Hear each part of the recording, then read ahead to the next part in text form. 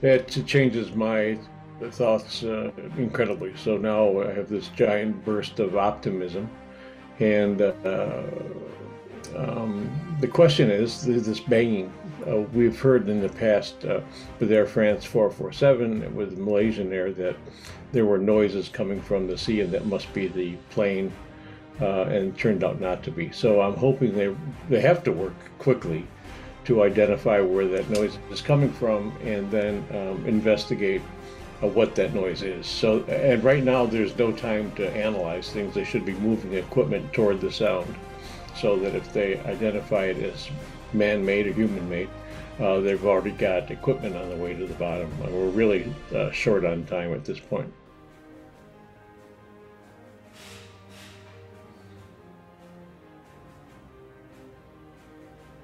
If it's really ever 30 minutes, I wonder how many how many times that repetitions that has happened. I would assume more than twice. Yeah, well, the ocean's full of surprises, so you never know. But I can't think of anything that would be that every 30 minutes. And I do know that PH Narzelay would do something like that to keep to let people know that they're there.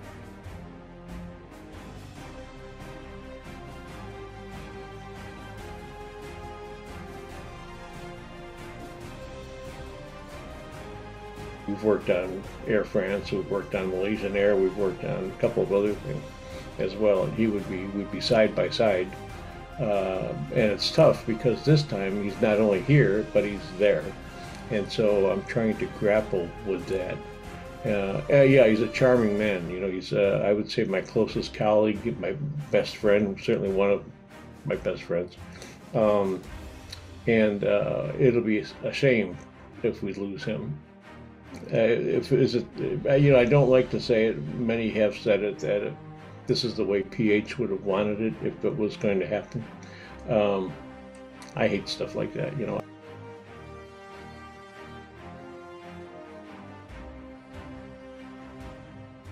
We've always expected it, but we were always, at the same time, we were shocked when it actually did happen, which, you know, it's classic that we know we've been very lucky up to this point. The entire community of deep sea explorers, we've been lucky up to this point, and I do find it ironic that now we can't believe it happened.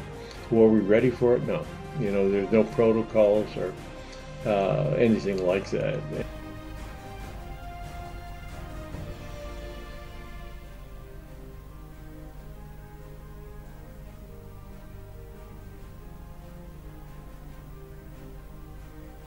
Everyone that's been to the sea, to the bottom of the sea in a submarine, has feared this and wondered what would happen if this happened.